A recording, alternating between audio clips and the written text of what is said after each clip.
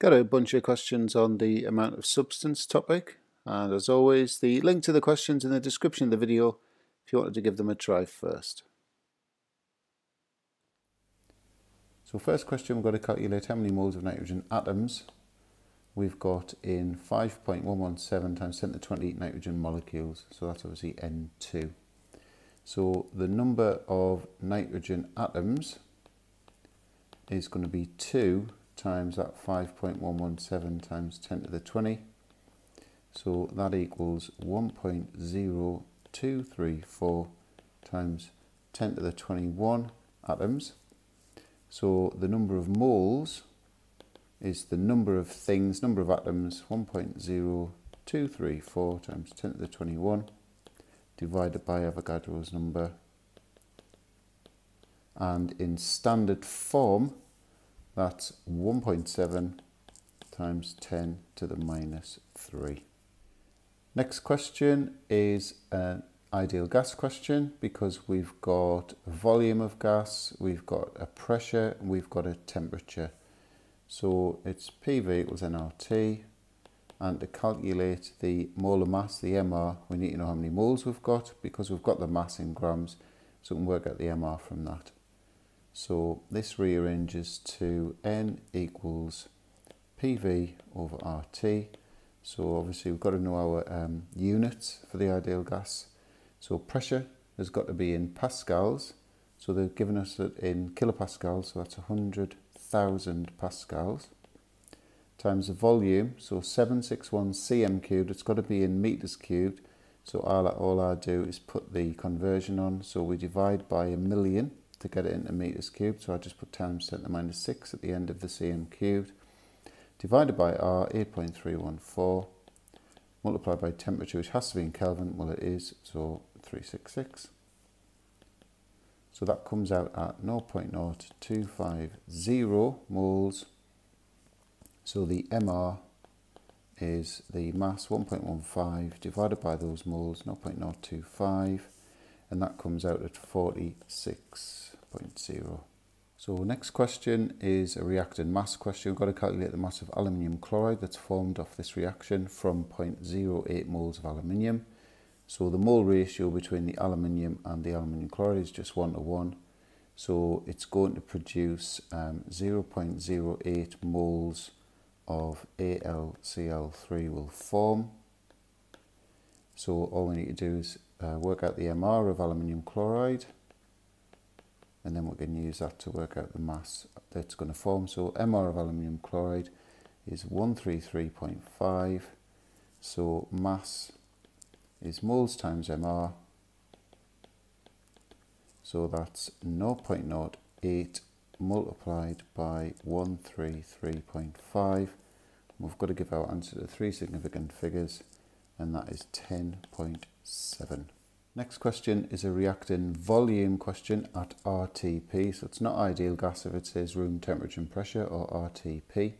So we've got 1.86 grams of P4, and we've got to work out how many cm cubed of phosphine gas. So that's a 1 to 1 ratio. So the first thing we'll do is work out the moles of P4. Mass over MR, 1.86 divided by 124. So that's 0.015.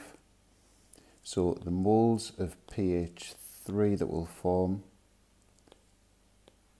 is the same, 0.015.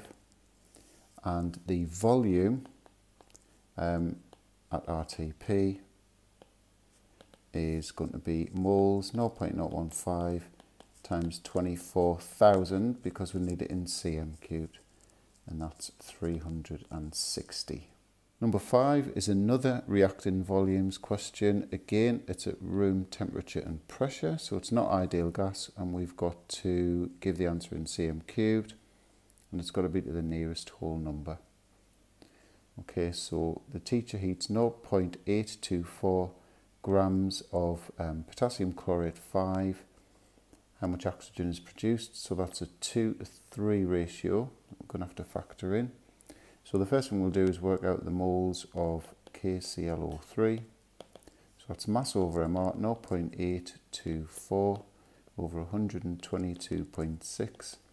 That's 0.00672. So the moles of oxygen that's going to be produced is going to be 3/2 times those moles, and that's 0.0101. The volume at RTP is going to be the moles, 0.0101 times 24,000 again, because we need it in cm cubed, and to the nearest whole number, that comes out at 242. Next one, calculate the relative formula mass of MgCl2.6H2O, so that's called hydrated magnesium chloride. So essentially, that dot there splits this into two parts. The part to the left of the dot is the anhydrous part of the salt, and the water is called water of crystallization. So basically, this salt is made up from 1 part magnesium chloride, MgCl2, and 6 parts of water. So the MR is going to be 24.3 for the magnesium, plus 2 times 35.5 for the 2 chlorines, plus 6 times 18 for those 6 waters. And to 1 decimal place, that's 203.3. Number 7, we've got this Bronze Age shield, which contains 2.08 kilos of tin. So obviously that needs to go into grams. Calculate the number of tin atoms in the bronze shield. So the first thing we've got to do is work out how many moles of tin we've got. So moles of tin is 2080 grams, divided by 118.7 is the MR of tin. That's 17.523 moles. So the number of atoms is moles times Avogadro's number, 6.02 times 10 to the 23, and that comes out at 1.05 times 10 to the 25, to 3 significant figures. And the final question, another reactant volume at RTP question, and again it wants it in cm cubed. So none of the questions on this have asked for the volume to be in decimeters cubed. So we've got 9.12 grams of europium, so moles of europium first of all, mass over MR, 9.12 divided by 152, that's 0.06 moles. So the moles of oxygen that is needed for a full reaction is 3/4 times those 0.06. So that's 0.045 moles, and therefore the volume at RTP is going to be 0.045 times 24,000 again for centimeters cubed. So it's 1080.